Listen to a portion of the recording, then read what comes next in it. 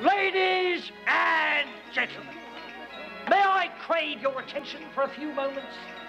Moments well spent, my friends, to show you something, a phenomenon, the like of which you may travel the old world over and never see again. In London, in the 1880s, a strange, misshapen figure appeared in a small carnival sideshow. The Elephant Man, a grotesque freak of human nature. And yet, he started out in life just like you and me.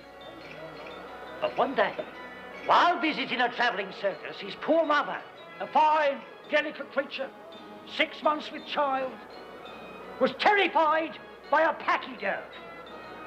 A elephant to you, sir.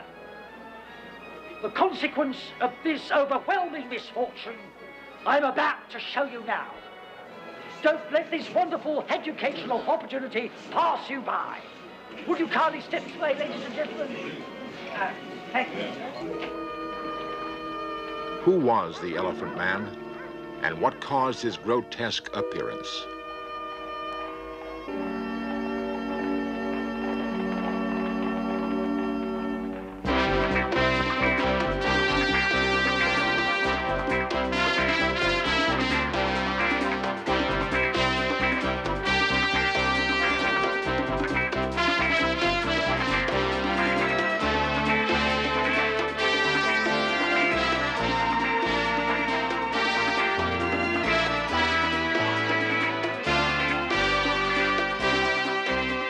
This series presents information based in part on theory and conjecture. The producer's purpose is to suggest some possible explanations, but not necessarily the only ones, to the mysteries we will examine. In the London of the 1880s, horse-drawn carriages of the rich were never to be seen in areas like Whitechapel Road, which was, as Dickens might have described it, filthy, festering, and overhung with the smell of decay.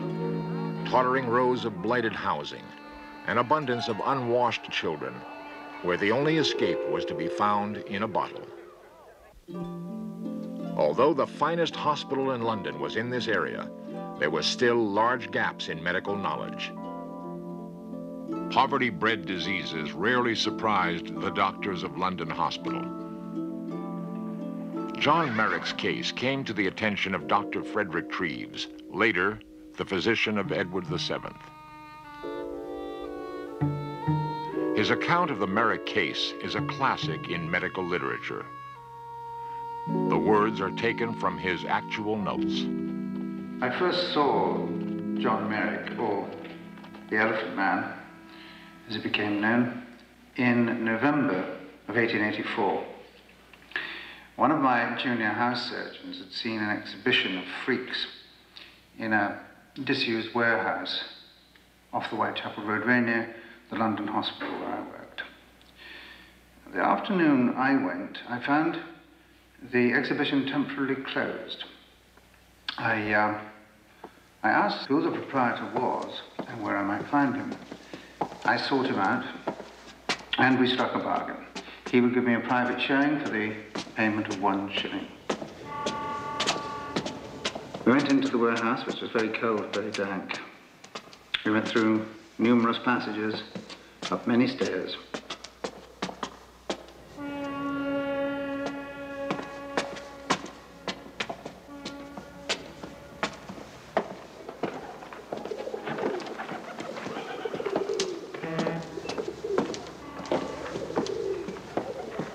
Finally came to the room where John Merrick was sitting hunched in a corner. There he is, Governor. First, I couldn't quite see him. He was just a hunched figure in the distance. And as we got closer, he turned to me and revealed himself to be one of the most disgusting specimens of humanity it's ever been my misfortune to lay eyes upon.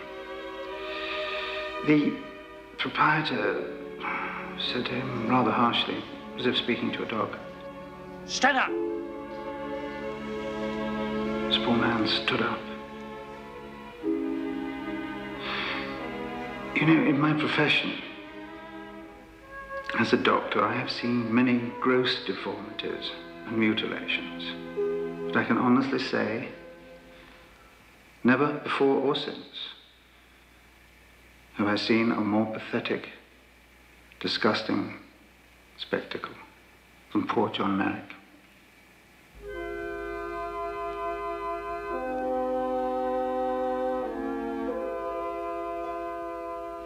This is the skeleton of The curator of the London Medical Museum, Percy Nunn, discusses the actual skeleton of John Merrick. The fact that he had this terrifically grotesque appearance caused by the multiple growth of both bony tissue and also of the skin.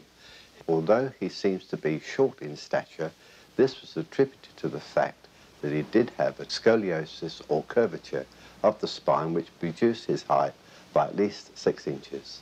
And also the pelvic basin is twisted in such a manner that he became quite a cripple. He has this growth of bone on the head and down the right-hand side of the skeleton.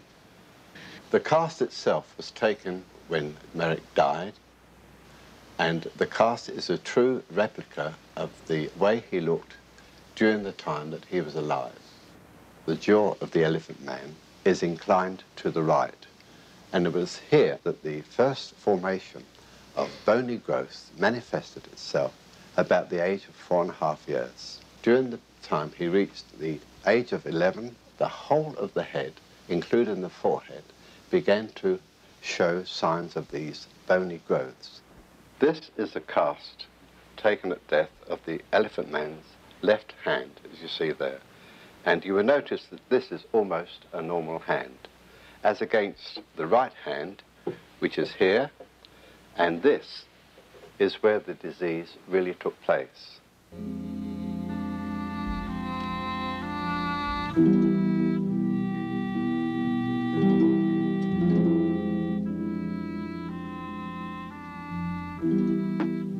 The right foot, which I have here, was also grossly deformed.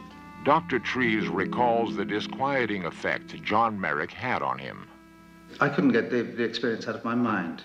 And I went back and I confronted the showman. You don't seem to realise, if it hadn't been for me giving him employment, where would he be? He'd be in the workhouse shoveling stones. When I took him in, he had nothing. I took him in out of the kindness of my heart. I'm a kind-hearted man myself. I've been like a father to him. No, I became very angry. I was disgusted with the way that poor John Merrick was living. He was living in absolute filth and squalor. And he was being exploited by this man. And time had come to do something about it. So we took him away.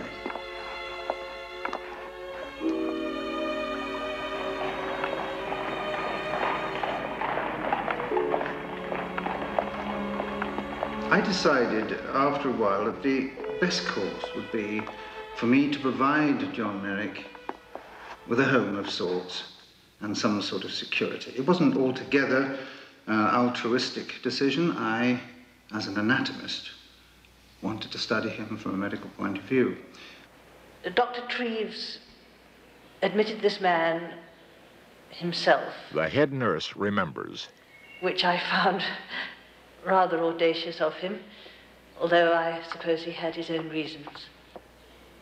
Initially, I felt rather annoyed, well, very annoyed, in fact, because, in fact, it was irregular, most irregular. We have very strict rules here, made for very good reasons. One of our main rules is that we do not admit incurables. We just simply cannot afford the beds, nor our nurses' precious time. We have many casualties here. We have industrial accidents. We have to have a certain number of beds always vacant. We provided him with a room in the London hospital, and he lived there, I think, in relative peace until he died. When I saw the face for the first time, that's something I would rather forget, and I put it to the back of my mind because I was almost physically sick. And as a trained and experienced nurse, one is not proud of that. One has seen accidents, one has seen terrible sights, but this was something quite indescribable. One could not help but being deeply affected by this case, this particular case, because here was a man we could have turned away, and here was someone that indeed we could help. He was incurable, but that doesn't mean to say you can't help people. John Merrick lived for 3 years at the London hospital. Dr. Treves visited him often, constantly bringing books which opened up a magic world of make-believe to his patient, who began to construct miniatures which he proudly presented to visitors.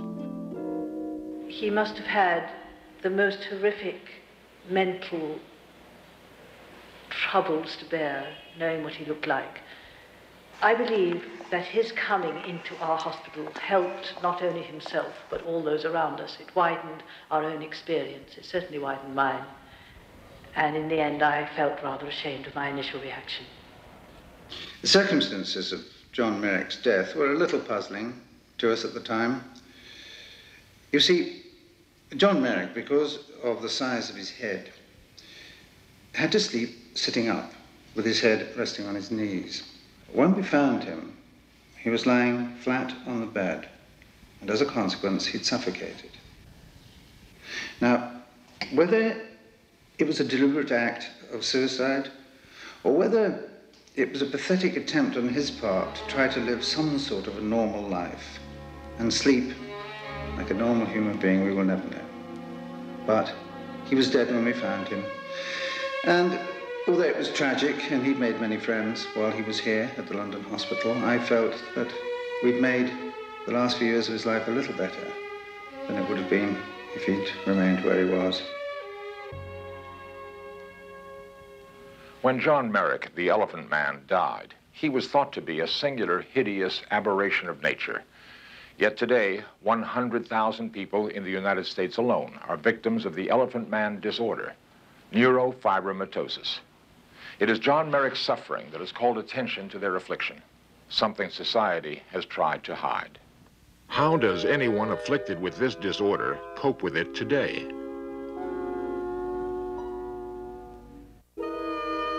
The Elephant Man's disorder is discussed by Dr. Alan Rubenstein. John Merrick, who was the Elephant Man, had an extraordinary case of neurofibromatosis with extensive overgrowth of tissues surrounding the neurofibromas. He really represents one end of a wide spectrum of this disorder. The disorder can range from a benign syndrome in which only a few lesions are present to people who have more severe involvement of the skin and more seriously growths of deeper areas of the body, which can lead to blindness, deafness, and spinal cord paralysis. Neurofibromatosis is not a rare disorder. The incidence is approximately 50 per 100,000, which means that 100,000 Americans are affected with this disorder. That makes it as common as muscular dystrophy or multiple sclerosis or other diseases which many people have heard of. I started to get panicked when I was about in my 20s, late 20s, and I suddenly realized that something wasn't quite right. Irene Smith has additional symptoms. And then I started to get falling about, losing my sense of balance. They x-rayed my head, and they said I've got one growing on the 8th cranial nerve of the head, which is obviously going to throw me off my balance, and there's also one in my right ear, and that would also help me to lose my sense of balance. I never know I'm going to fall. I can be standing on the curb, go to take a step forward, and I'm flat on my face. When you go into a dress shop, you don't want the assistant in the cubicle with you. Say, no, thank you, I can manage on my own, because you feel very embarrassed in case they think their dresses might be contaminated or something like that. And I'm very careful how I choose my dresses. I always make sure that I never buy a sleeveless dress or a see-through blouse or anything with a plunging neckline. I always make sure that my arms are either half covered or fully covered if I can. It's not always possible to get the clothes that you want, and I don't make my own clothes. Otherwise, I would always go around dressed like a nun. Just because that's how you feel, that you want to cover yourself up as much as possible. This 58-year-old man who demonstrates the most common lesion in neurofibromatosis, which is the dermal neurofibroma.